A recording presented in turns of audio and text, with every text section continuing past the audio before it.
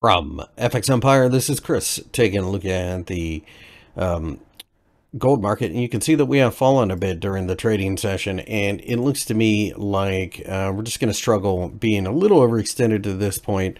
And of course, we are a little exhausted as we head into the CPI number on Tuesday, and then we also have to worry about the central bank meetings on both Wednesday and Thursday of the United States and European Union. So really at this point, I think we've got a situation where the market will probably continue to be noisy, may have to pull back in a bit just to kind of give us an idea of finding value, maybe try to completely fill this gap. Liquidity disappears at the end of the week. The next couple of weeks could be just like sloppy, choppy trading.